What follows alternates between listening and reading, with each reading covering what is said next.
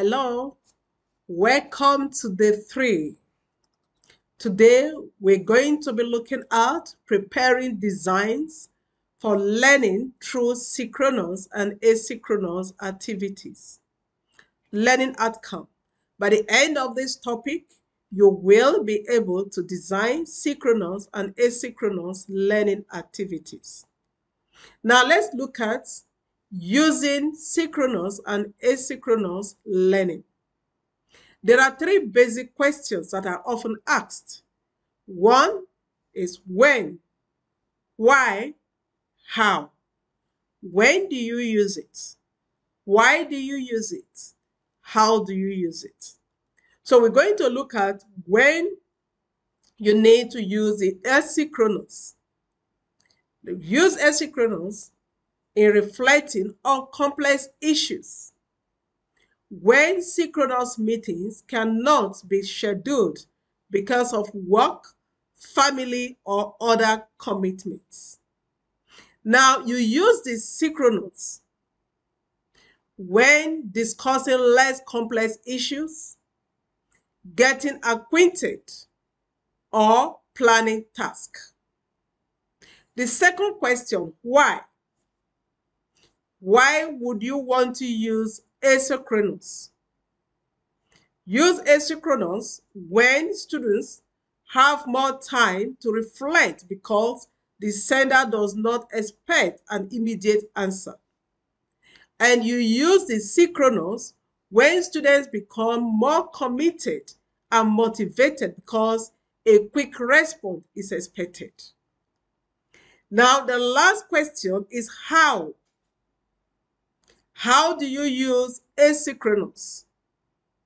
Use asynchronous means such as email, discussion boards, blogs. And you could use other means.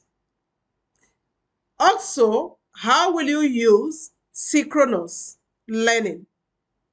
What you could use synchronous means such as video conferencing, IM chats. Then you complement with face-to-face meeting where need be.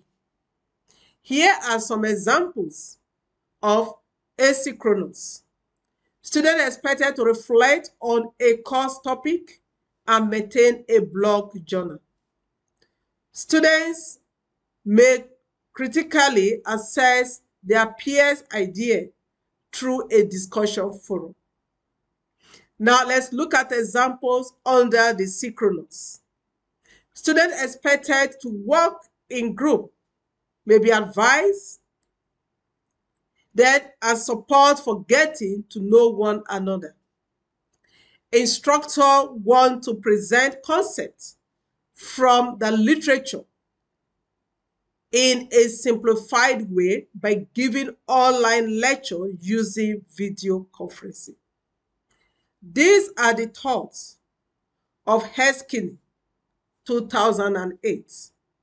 Some of these things today may have changed in the area of when, why, how, but these stand as a good foundation when you want to use synchronous and asynchronous learning activities. Now, creating a learning climate in your blended learning.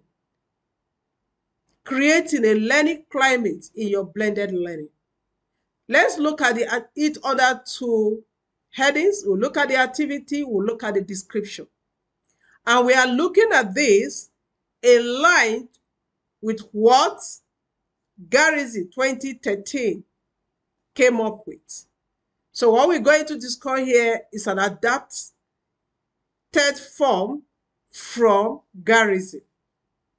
The activity, well, we have introductory letter or video. Description, a letter or YouTube video clip that welcomes students with an overview of the content and what is expected from the students. It can be posted to discussion forum for comment or left on the course page. Even now, we do it a lot because if you are going to use the create a climate, because even in the face-to-face environment, you create a compound, you create the environment, you create a climate for learning. So the same goes if you go in blended, you must create that climate. So the use of welcome video is very, very handsful when it comes to that. Now, powerful learning experience discussion is another activity. Present an icebreaker on the first day of class that will make the student reflect and apply their past learning experience. Debrief the class on the power of learning experience. Another activity is learning preferences inventory. On this, students could be asked to take a learning preference inventory. And we have again the final part of that activity is discussions with previous students.